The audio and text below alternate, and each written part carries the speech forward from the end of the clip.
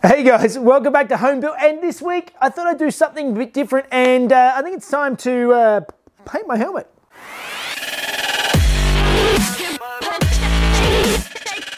Alright guys, well for those of you who might not have known, I actually spent about 13 years as a professional airbrush artist doing artwork on mostly cars and bikes and that sort of stuff. I'll sort of flick up some pictures here so you can sort of see some of the stuff that I used to do, and I did it for quite some time before becoming a firefighter, which is my day job these days. And in my time I've painted quite a few helmets, and that's the reason why I got myself a white helmet, because I didn't want somebody else to do the graphics on it. I wanted to do something of my own, and I've been meaning to get around to this for a while, but it's finally time to start making this thing look a little bit cooler. And that means the first thing I need to do is start stripping it all down. So if you guys are interested in something a bit different this week, let's paint this helmet.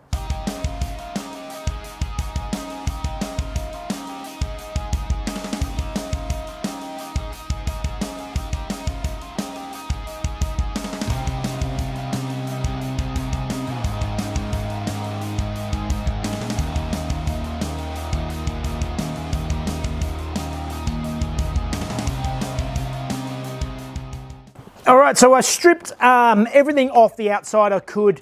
I did leave the rubber around the face just because on this particular helmet it seems to be really strongly glued on, and yeah, it was just going to be too difficult to take it off. So I've made sure I've got a nice tight mask all around the edge. I pulled the rubber off around the bottom and a lot of the padding and stuff out of the helmet, and got it nicely sort of sealed up, so we can now start going around and sanding it back. So I'm going to hit this with some 800 grit wet and dry sandpaper and get all of the gloss off of the whole helmet, make sure it's nice and sort of matte finish so that the paint will stick.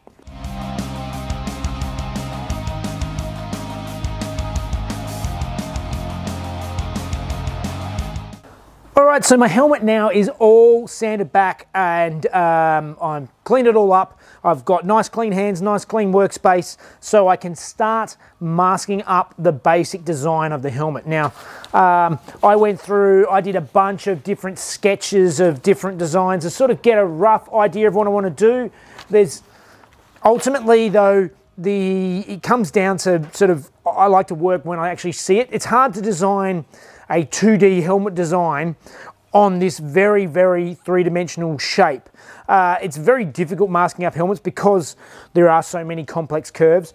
Take you through roughly what I'm doing now. Once I start laying the masking on, it will start getting a bit more complicated. Particularly when you start masking up multiple colors, you really need to have a clear idea at the start where you want to go, because when you're masking over one and the other, it gets very confusing very quick. But so here I went through and I've actually got, you can't really see it here very well, but I went down to my local sign writer and got him to cut out my Home Built logo, and also my name that I want on the sides of the helmet, either side.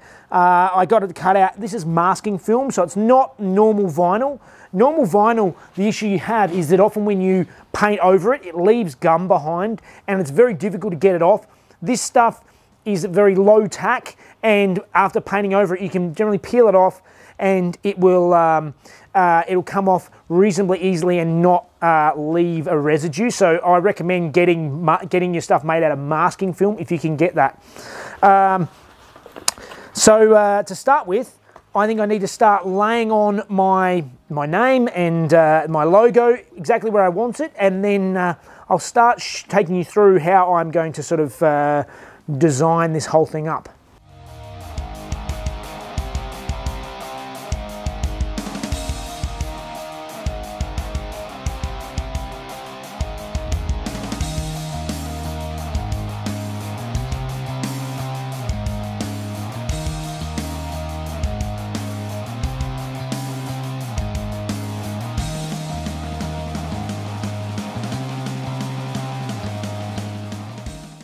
Alright, so here is my basic design to start with. There is more to come, but this is the sort of the main masked areas that I want to cover. Now, I spent a lot of time getting it nice and symmetrical. It's not 100%, but it's pretty good.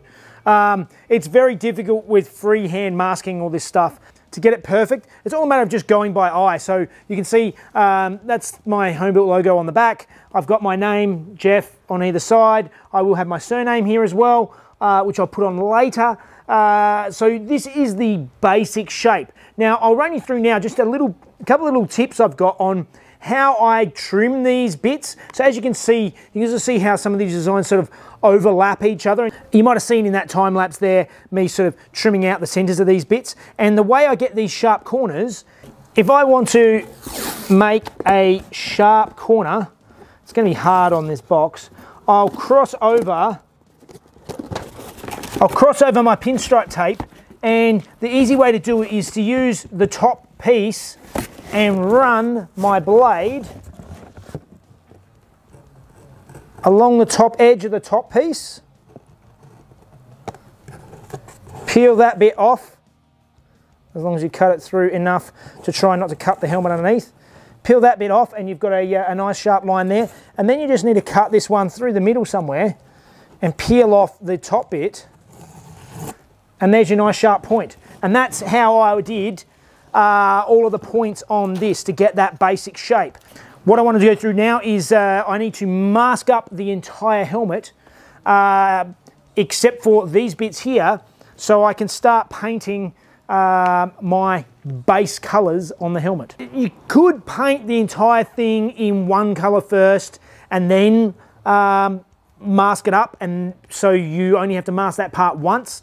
It's just because of the types of paint I'm using in this particular example, it's going to give me a better result if I don't mask over the top of it because of the thickness of the paint of the second colour. So yeah, bear with me, but I'm going to go through now and just start quickly masking out, or quickly, it's very, very time consuming, but mask out the entire helmet ready for the first colour.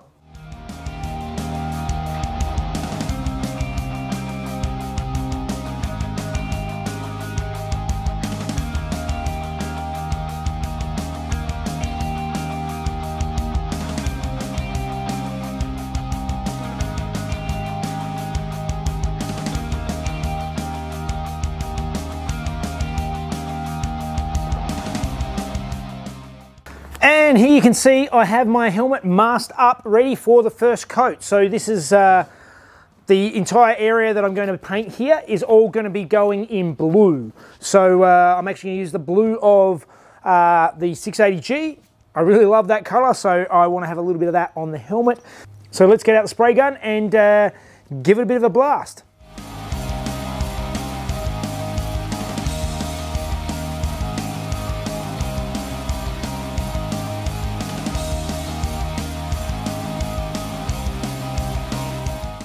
All right, sorry about the noise of the booth in the background, but what I've got on this colour, the colour that I used on the 680G on my Datsun 240Z, it's actually a 3-layer colour. So it had a metallic blue that you've seen me just paint on it then, and then it's got this, which is almost like a candy apple, so it's almost like a transparent blue. You see that? You see how you can see the colour through? That you spray over the top. It's got some pearls and stuff in it, so it's a 3-layer colour. It gives it more depth. Now I'm going to get that ready to paint over the top, but before I do that, I'm going to go in with the airbrush and I'm going to do some highlights and shadows on those pieces that I've just painted, so that it'll give it a little bit of a pop. It's probably going to be harder to see it while I'm painting it here, but once it's unmasked, it'll all become clear. So let's go in now and do a bit of airbrushing. All right, so I'm going to go through now with the airbrush, and I'm going to just do some of the highlights on these shapes. And I'm going to do them sort of to make them look like they've sort of got a bit of shape. In this case, I want to make them look like they're slightly concave. So I'm going to put highlights on the bottom edges and shadows on the top edges to sort of give them this bit of a sort of a negative concave shape onto the helmet. It'll make a little bit more sense as I go. I thin the paint out very, very thin for the airbrush, but I still use the same automotive paint that I've been using. few drops in the airbrush, and for those of you who haven't seen this before, basically you just press the button down for air, pull it back for paint.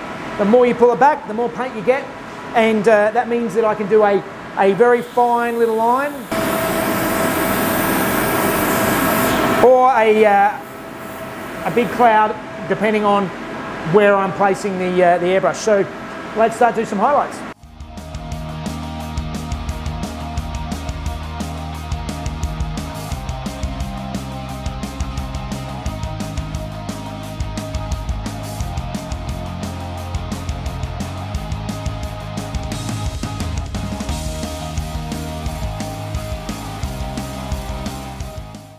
So I actually realised that I messed up slightly, and I've missed a little piece of this that I haven't unmasked. So what I'm going to do is I'm going to cut it open now and blow in the blue colour with the airbrush to make sure that it matches up. It's these little things that catch you out very easily when painting helmets.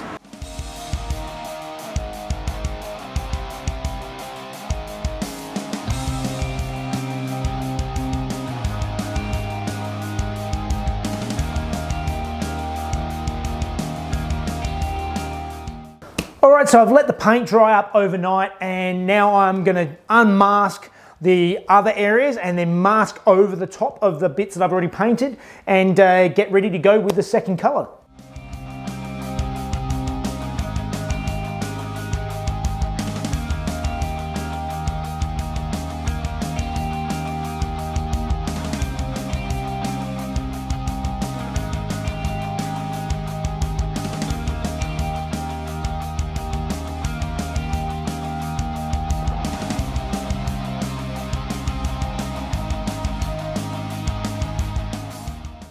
Alright, so you can see here that I've masked up back over all of the bits that I wanted covered, that I just painted in the blue. I still have my logo on the back there, and everything else masked up, ready to go for the colour. Now, the main colour of this helmet, I want to match in with Harry. So I am going with Harry's orange, but with a twist. So you'll see it as I go through it, but I'm going to start by blending, doing most of it orange, but blend it through to yellow on the front.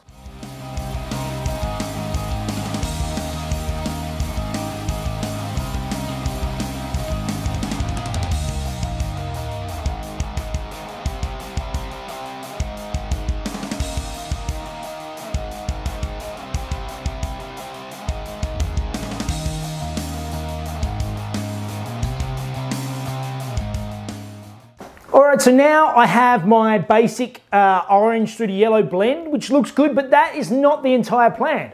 So the reason I did this is because I want to actually airbrush fire onto this. So not flames as in the whole old school hot rod type flames, and I'm talking more real-ish looking fire, sort of flowing from the front through to the back. I like that look. I think it blends well onto the with these colours. So I'm going to start with some yellow in the airbrush, and what I do is I like to sort of, I build it up and I just freehand it all. There's different methods of doing it. I've always done it just as a freehand.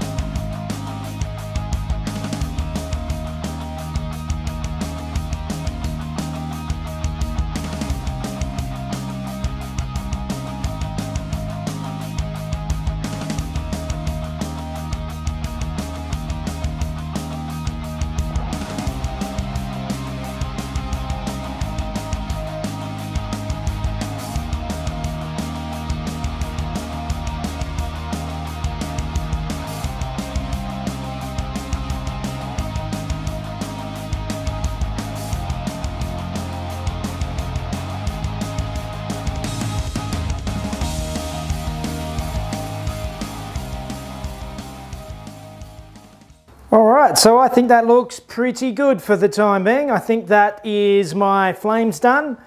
A nice, neat effect over the entire helmet, which I think will give it a nice pop. So now it's time to mask up for my final color.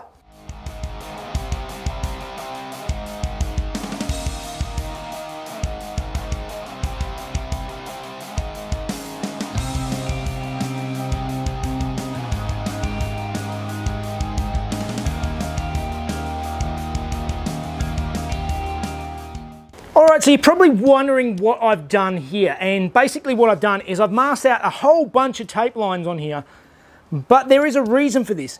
This is the same method I used on Harry to get the GT stripes on him, to get it all even. I like laying tape right next to each other so you get a perfectly even line all the way through.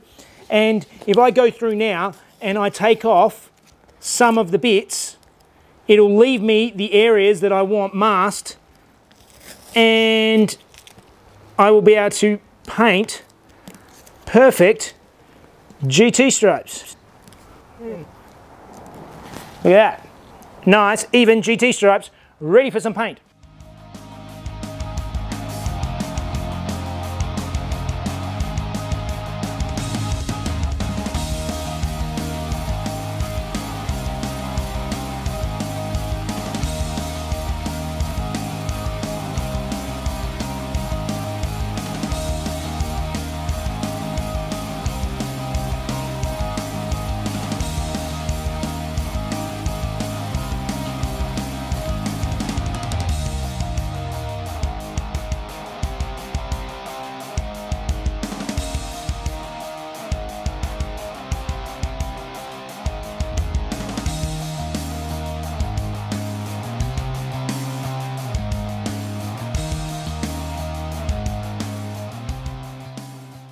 So now is the fun bit. I have to go through and unmask the whole thing and see what it looks like.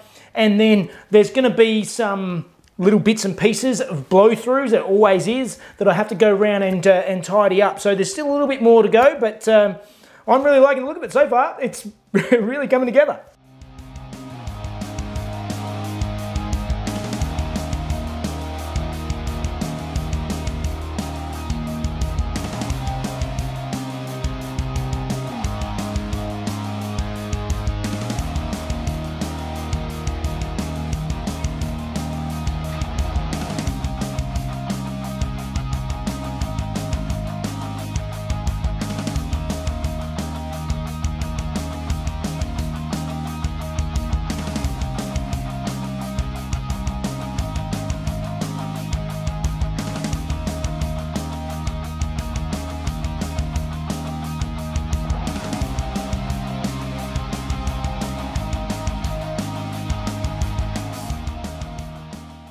Well, that is a pretty cool helmet, I think. I am really happy with that design. I think it really works. But there are a few little bits and pieces where I need to go through and fix it up, like I was mentioning. I don't know if you can see in there, there's just a little bit of overspray in a few spots around the helmet that just aren't quite neat enough. So I'm going to go through now. I take the razor blade and see how much I can just scrape back the edges, because most of it's on the white. So if I can just pare it back just really lightly and see if I can sort of square it all up, straighten it all up and get it ready to paint. But I'm over the moon. That's exactly what I wanted. It's how I envisioned it. It's yeah, it's a really cool design. It's got the home built logo on the back. That's going to do the job.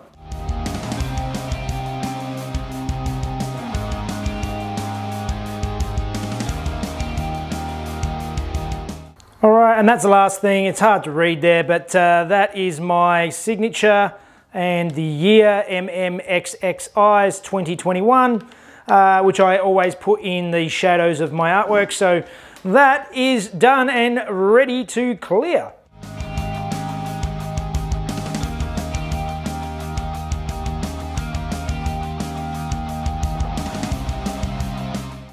I am stoked with how good this looks.